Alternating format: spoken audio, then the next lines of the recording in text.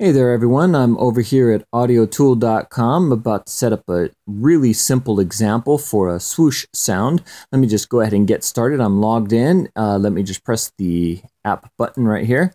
That'll create a new app. And let's just get that full screen. We'll get started with a blank canvas on this one. This is the empty one right here. We'll click that and you'll see we're started off with a mixer channel here, or rather a mixing board here. What I want to do is start off with just a synth. In fact, this is all we'll need is just a simple synth, which is the Pulverisator synth. Let me just go ahead and drag this out here. All right, and in this case, we want to turn off all of the oscillators here, except we want to turn the noise on. So we just want to create some simple noise. Let me just turn down the volume while I'm getting this tested. And let me just add a note here real quick. And we'll go ahead and actually, let me just really quickly double click on the tempo here, because that will actually just have it loop around a little bit quicker. So let's go ahead and play that.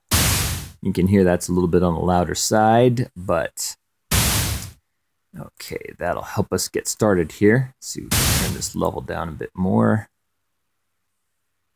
All right, so this is basically it. We've got this simple noise sound right here, and what we want to do is tone that down so that there's a shorter attack and a bit of a release to it. So that would be this attack right here. Let's go ahead and turn this up some. You can hear that effect right away. Let me go ahead and turn the release down a fair amount. Actually, let's turn that up more.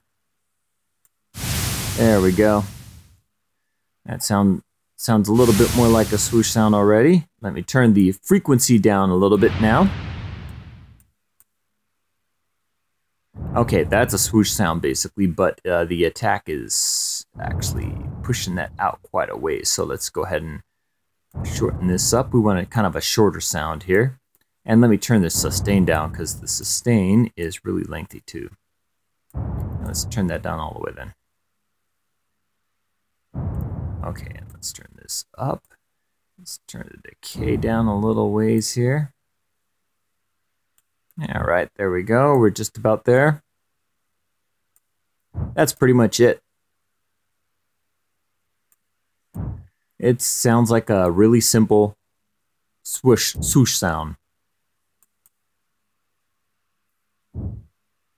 You can mess with the frequency and some of the other settings if you want, but that's basically it. You can mold it however you happen to need it. In future videos, I'm going to go ahead and go over some more advanced sounds so that you can actually get a little bit more of a movie type of swoosh sound, but this is just a basic wind type swoosh sound. And I have information about this in the accompanying blog article. Hope you find this helpful. Take care.